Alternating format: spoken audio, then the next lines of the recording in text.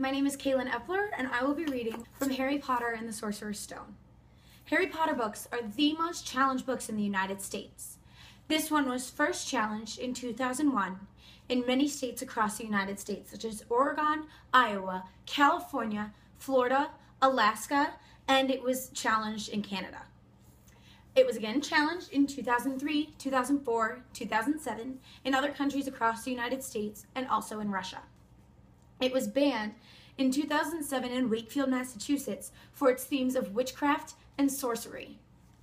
I will be reading from pages 306 and 307 of Harry Potter and the Sorcerer's Stone. Third, to Mr. Harry Potter, said Dumbledore. The room went deadly quiet.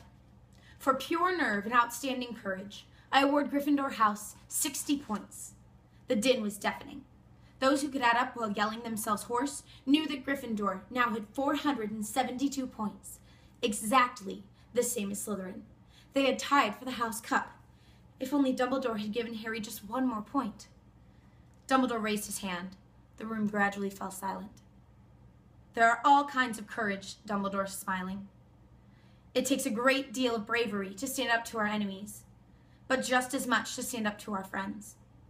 I therefore award 10 points to Mr. Neville Longbottom. Someone standing outside the great hall might well have thought some sort of explosion had taken place. So loud was the noise that erupted from the Gryffindor table. Harry, Ron, and Hermione stood up to yell and cheer as Neville, white with shock, disappeared under a pile of people hugging him.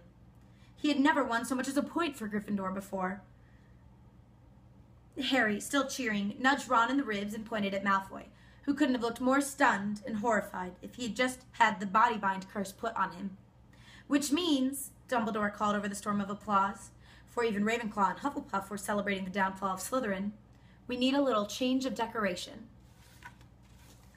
I think this book is beneficial for children to read and for adults to read because it has great lessons, valuable lessons about friendship and loyalty and sacrifice and courage. In the part I just read, Neville had so much courage to stand up for his friends, to his friends.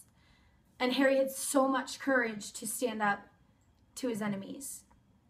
And those are just some of the most important lessons that a child can learn while reading, is to have courage and be true to yourself and stand up for yourself and stand up to others, whether they're your enemies or your friends.